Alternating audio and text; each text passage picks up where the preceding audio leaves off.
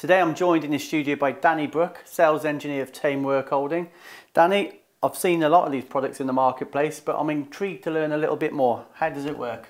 So the vacuum systems that we sell, they work off of a designated pump outside the machine. So you have a pipe that comes into the machine and comes to one of our various fixtures that we can offer. The main one that we offer is what's called the VACMAT, and the main benefit of that is that you can actually machine right the way through the component and into the fixture without damaging the aluminium or steel.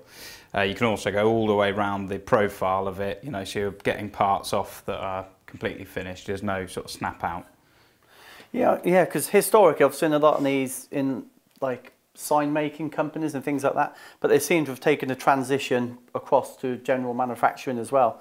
So that's going to suck that down obviously under vacuum, but how would you machine that any other way? I guess you'd have to have loads of clamps and move them around. It'd be a nonsense, wouldn't it? Yeah, exactly, yeah. So you'd have to clamp down and obviously machine up to that, and then remove that clamp, put it on the next position, and machine where you've just been clamping. So it avoids all of that, much less ops and quicker turnaround of parts.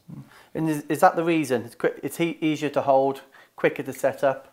How about repeatability? If I've got 5 of these, do we have to guess how it goes on? Do we have to probe it? How could we guarantee that's going to be machined the same every time? Yeah, I mean the flatness tolerance is about 15 microns, so you get quite a good flatness. We also supply edge stops, so you can put the part into the edge of the plate so that it's repeating again within about 15 microns. There's spaces in the top of the plate also to put dowels, so that you can put it up against those, to repeat back against that. So there's various different ways of making it repeat. And how about if we had multiple components? If that was, a bit small and we wanted to load 2, could we machine this? Is it machinable? Can we put dowels into the whole, the body of the work holding? Yeah, absolutely. So I mean, you can, we would normally try and recommend that you're getting various parts out of a larger piece. So the rule of thumb is that you've got to be covering at least 50% of the mat to generate the vacuum on that particular area. Any less than that, and obviously you're starting to sort of leak air underneath. But no, they're pretty good. And if you machine into it, if you're doing the same part again and again, and you're machining the same pads, then you can keep putting those parts on. You don't have to throw away the pad every single time you've got a part off. And when I see these in the marketplace, I always think, I could pull that off. So let's have a go. Turn it on. Right, yeah.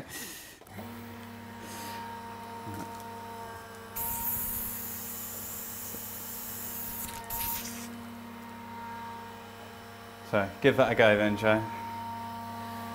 Oh, good grief. Incredible, isn't it? Yeah. And that's now ready for machining? Exactly, yeah. So I mean, once you've got it in position and clamped, it's ready for machining. You can go all the way around the profile and do the through holes, and then when you're finished, just turn it off, and then just pull it off as easy as that. And what type of machine this is? I see it's great for a vertical machining centre, but is that it? Could it go on a horizontal or, 5 axis? Yeah, absolutely. I mean, we do various different ways. I mean, we've done towers on horizontals, so for longer parts where you want to get different faces. We also do turning applications. So if you have got a chuck, we can replace that with a vacuum supply down the spindle, and so you can do turning applications as well. And how does this work? The one where you have to put the seal in? So this is a slightly more common type of fixture, but we do these in various different sizes. And here you put the seal into the various channels to actually blank off the area of the fixture that you want to generate the vacuum.